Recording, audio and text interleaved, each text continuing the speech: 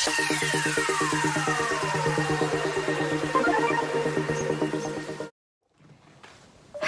guys! Kumusta mayong gabi kaninyong tanan? Nanasad ko, magpakaila ko sa inyo haba.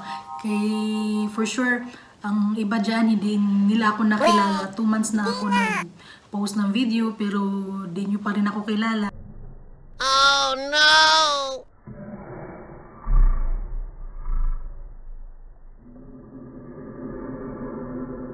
So, I would like to introduce myself.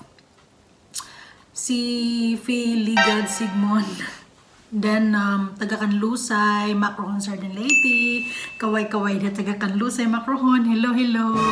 Salamat kayo sa mga nag-viewers na ako. Mag-viewers pa lang. Ug salamat kayo kay ate Rini Serenio. Salamat kayo, te. Sa imuhang pag-support sa kuha. Bisan nubulaw gid ko kayo ba, pero happy man ko. Happy kayo sa akong gibuhat, pero okay lang. Pasalamat rin ako sa sister ko, sa pamangkin ko, yung mga friends ko dyan. Thank you. Thank you sa viewers ko. May 54 viewers na ako. Thank you so much. Appreciate talaga sa lahat. Kahit 54 lang yun pero yung mga viewers ko, nagpasalamat talaga ako sobra. Happy lang ako guys na kamera ko lang yung nakausap ko. Na-express yung sarili ko. Yun. Then, na-share ko lahat ng operation ko sa pag-fly namin. Yung struggling namin dun sa pag-flight namin. Hindi sobra, hindi talaga, hindi, yung sa Tagalog yun? Iba talaga ang pagbiyahe during the COVID time. So for now, nandito kami sa Germany. Guys, baka nag-isip kayo, bakit nandito ako sa Germany?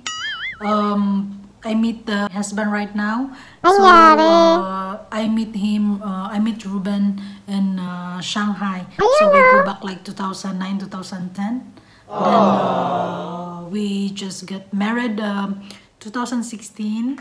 So I love my husband, guys, very much. So he's a nice guy. He loves the Philippines in Leyte, especially in our place. Kasi nga, yung diving kasi ng area namin, ang ganda, super ganda.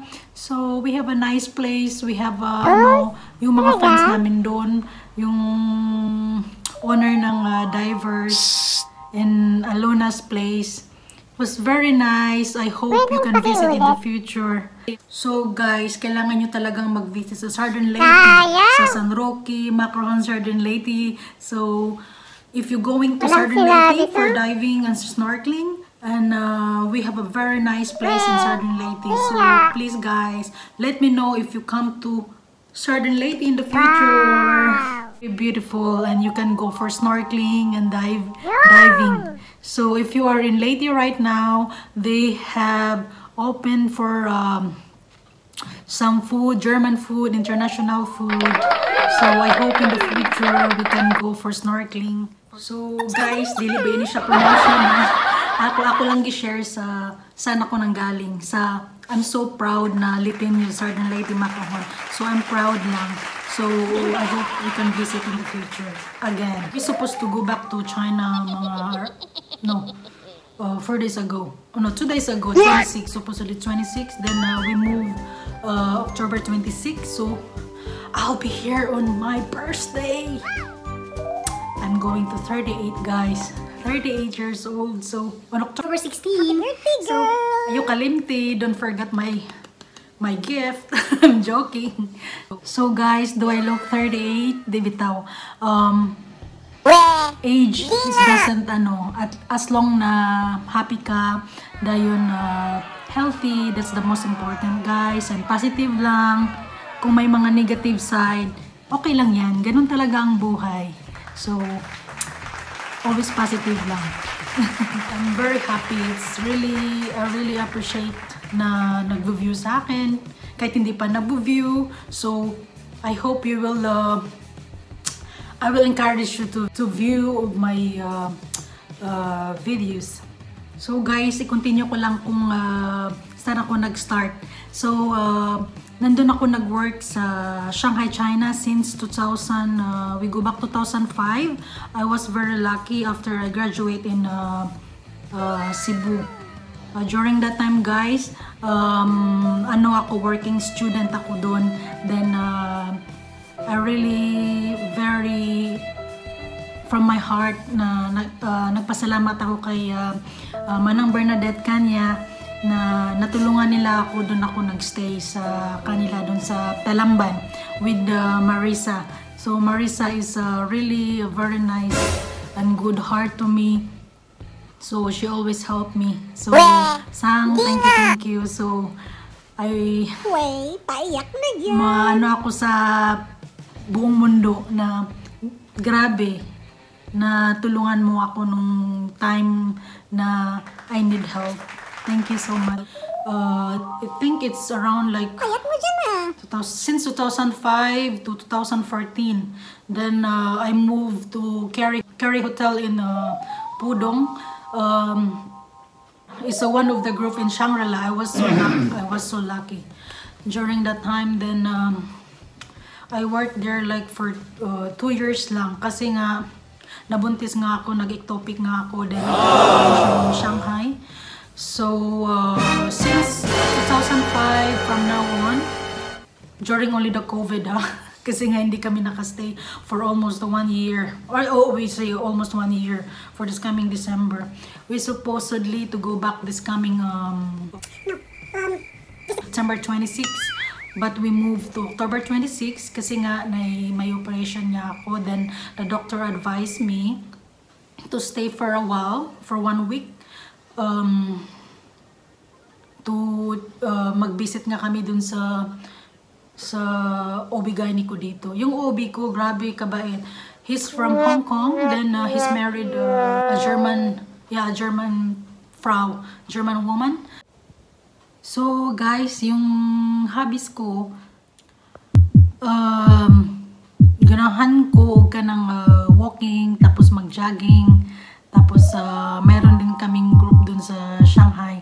So every morning from 6 o'clock to 7 o'clock, 1 hour. So lakarin ko lang for exercise. Really intense exercise. So I really miss them. So I hope na soon pagbalik ko sa Shanghai. Pero ganahan sad ko ka ng magluto-luto. Grabe kay ko kay explorer, kahit ano na lang lutuin ko.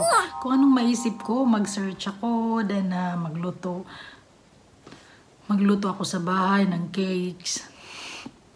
Kahit ano-ano na lang. Kasi nga sa Shanghai, wala akong trabaho since 2 years na.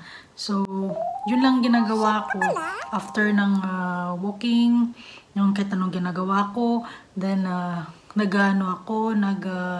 nag-isip ko anong mailuto. Kahit ano-ano na lang. Trying hard nga ako eh. Pero, masaya naman ako. Guys, magsakit akong ulo kung wala akong gibuhat sa Leyte. Grabe. Pag nandun ako sa Leyte, buong araw ako na mag-isip ko anong magagawa ko. Yun, ganun ako. Super hyper na di ko maintindihan na mag-isip ko anong gagawin ko kung makaya ko lang. Sa ako asang pag-walking or jogging, kahit mag-bicycle ako sa Shanghai, palagi gud kong mag-isa. Ganahan man sad ko ako lang mag-isa, lalo na maglakad-lakad. Wala akong iniisip, nag-enjoy lang ako. Kung may music lang ako, okay na ako. I have a lot of friends. I go naman with my friends, like Monday, every Tuesday, yung mag-cooking kami, magluto kami ng mga Filipino foods. Yun yung time. So, yeah, I have a lot of friends, Filipinos. Puro kain, puro inom. Hindi naman ganun inom, party-party. Yun lang. So, Shanghai is very, nice. I-ano mo sa Germany, very big difference. Shanghai, lahat 24 hours. Kahit 3 o'clock in the morning, 4 o'clock, maglakad lang kami, naka-phone. Nobody touch you, not like in the, for sure, not like in Philippines. Germany also, very safe. speak a little bit Chinese. Ang akong Chinese is ni hao. Ni hao is hello. Washang hao is kishini is thank you. Walang sinabi to. Then if I'm looking for a toilet na magtanong ako ng toilet, ni hao. Siya nali si Xiao Jan. Say hey, hello, where's the toilet? Or punta ka sa supermarket, pumunta ako ng supermarket. Then 2,000 means how much? Then 2,000 kasi nga dun sa fake market. Yung fake market dun sa Shanghai is high quality naman yung first class imitation naman. So yun, kailangan mong malaman yung 2,000. Then shinali means where?